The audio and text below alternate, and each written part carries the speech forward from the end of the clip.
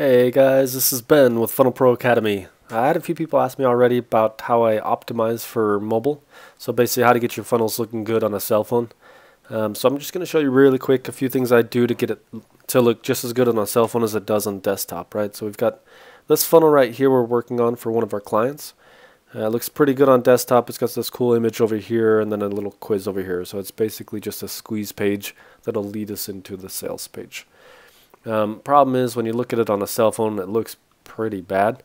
There's a lot of space. You don't even see the model. You don't see, it doesn't look nearly as impressive as on a desktop, which is obviously really bad because especially if we're going to be running Facebook ads, a lot of our traffic is going to be mobile. So here's what I do real quick. Go over here to desktop. All I do is I duplicate the section. I already did it, so I'm just going to make it reappear the work that I already did. So right here you can see I've hidden it. I just went to sections, all sections, and I've hidden it so you can't see it. So I'm going to make it reappear. And it is mobile only, so you won't see it on desktop. I'll pull it up for you though. So go right down here. Here it is. So what I did, I'll just kind of break it down for you. And this top one, actually we're going to set to desktop only. What I'm doing right there is I just went to settings. At the bottom you can set it to mobile or desktop only or all, or you can just hide it basically. But I'm going to set that top one to desktop only because I don't want to see that on the cell phone. Back here to the mobile view. And here's the mobile only. You can see you did it right if you see that red square that says mobile only. Perfect. And so I did a few things here to get it to look good. You'll see it looks pretty different than it does on desktop. Problem is, obviously this background image, when it just automatically gets squishes by Clickfunnels, or when it automatically adjusts to mobile by Clickfunnels, then you're not going to see the girl. So what I had to do is went into Photoshop and just removed her from the background and then made my own background.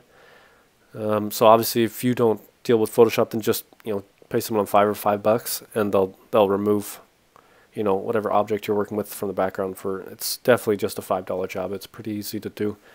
But yeah, so basically that's what I had to do for this. You won't need to do that for most background images. Most of them are going to be okay on mobile.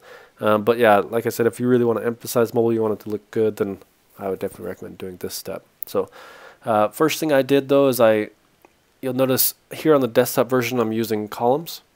On the mobile version, I never use columns just because they get stacked underneath each other anyways. So there's no point in using columns in your rows. And so I just created a new row, and instead of using the column feature, I just stack everything on top of each other. The second part for the quiz, you'll notice over here on desktop, got the cool question and the quiz and the model. So on mobile, I kind of divided it up differently. I've got the question up here, got the model in the middle, and I've got the quiz right underneath it. But problem was at first when I did the quiz underneath the model, it didn't really stand out. So it wasn't really catchy. So I went ahead and created a separate row for the quiz and added a top and bottom border. That would be right here under advanced settings, top and bottom border. And then I went and I made it white, but made it a little bit opaque so that way it doesn't stand out. The opacity I turned down a little bit so it doesn't stand out too much, right? Also for the image of the model, at first it was just too far down. Another little tip I'll just recommend since I just thought about it, when you click on preview, if you really want to see what it looks like on a phone, then copy this URL and send it to your cell phone. You can either I usually use Facebook. I'll just log in and send myself a message on Facebook, and then I'll copy the URL and paste it in my browser on my actual cell phone. So that's the only way to see what it's really going to look like on your cell phone, right? The new editor in Clickfunnels is great because you can see a preview, but I still trust my cell phone obviously the most to see what it really looks like, right? So I pull it up on my cell phone and I noticed that this bottom part was getting cut off on the phone. So I went ahead and moved the image of the model up a little bit. It says 0, but it's actually -20.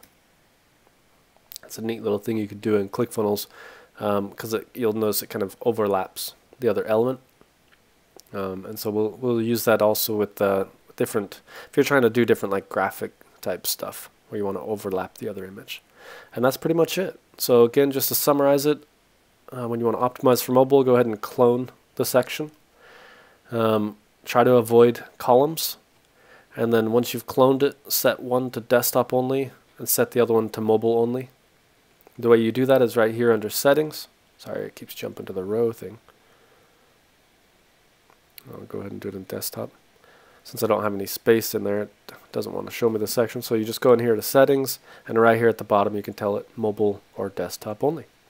And that is pretty much it. I think I covered it all. The last little piece of advice is just the background image I used here.